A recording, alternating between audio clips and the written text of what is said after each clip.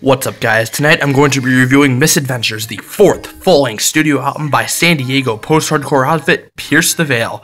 As you can see, I do not own a physical copy of the album yet.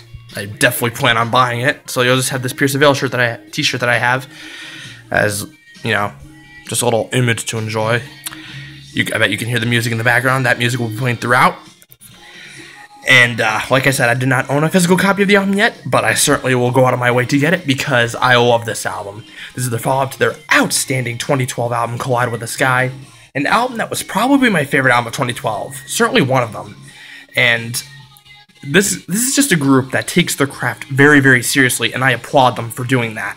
This is a group that does not hijack any other outer influence in terms of maybe taking influence from other genres and applying it to themselves. This is a group that knows when and how to do that and not completely hijack any of those sensibilities. This is a group that knows the kind of music they want to make, and they are not ready to be deterred in their very ambitious crusade, and that's what works about Misadventures. This is a very ambitious album. This is a very hard-hitting and mature, up-tempo follow-up record to Collide with the Sky. Clocking in at about a little over 44 minutes, Dan Korneff, who produced Collide with the Sky, returns to produce this record, and from what I can ascertain, the group's, shall I say, connection, for a lack of a better word, their ability to just coincide with him, the production value is at an all-time high. And like I said, it really works to tremendous effect. Jenna from Tonight Alive is said to have involvement with this record, and if so, then I can definitely understand some of the pop-punk centric moments that this album puts forth, and it does work.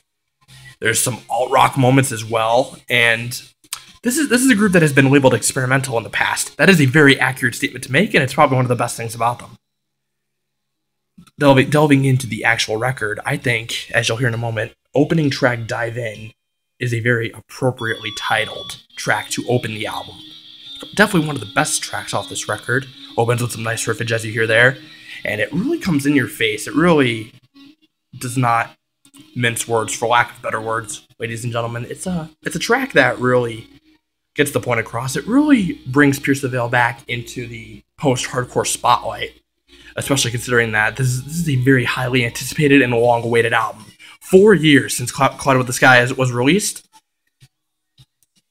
and the highlight, the bedrock of Misadventures has to be frontman Vic Fuentes. Vic, his performance behind the microphone, it's just, I have to give props because this is undoubtedly the best vocal performance of his career. He drives every single track on this record. He is the ideal frontman. I could not picture a different vocalist putting forth these songs, these lyrics, this kind of composition. As I mentioned earlier, the composition is very ambitious.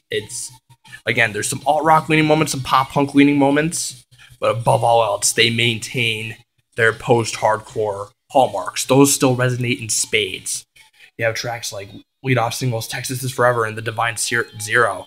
I mean, again, going back to Dive In, like these three tracks, the former two in particular, really do a good job of reminding fans of how Pierce the Veil goes about their craft while still progressing the band. And that's a very hard thing to do, especially in a subgenre like this, where a lot of bands are labeled generic, and a lot of fans and detractors are terrified at the idea of a band going soft. Fear not, Pierce the Veil has not gone soft in the least bit. They are still a very mature, heavy, hard-hitting group. And that is one of the most compelling and engaging aspects about Misadventures, is because anyone who was afraid that they would go soft is going to be pleasantly surprised that they did not. Arguably my favorite track off the record, Circles, as you hear here. Would I be wrong to say that this sounds a bit atmospheric?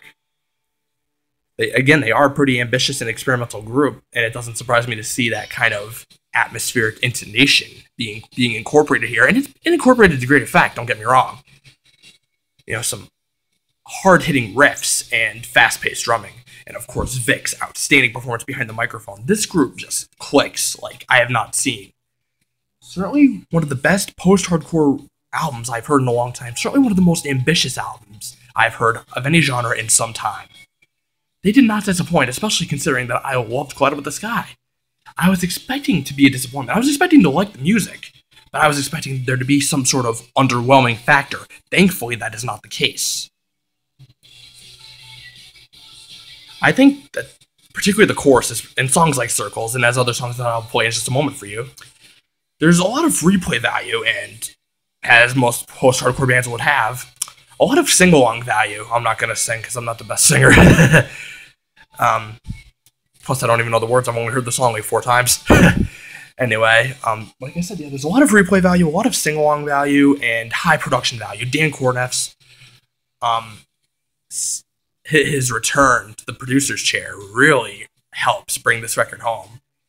And like I said a moment ago, their ability to just coincide with him and the production value is just at an all-time high.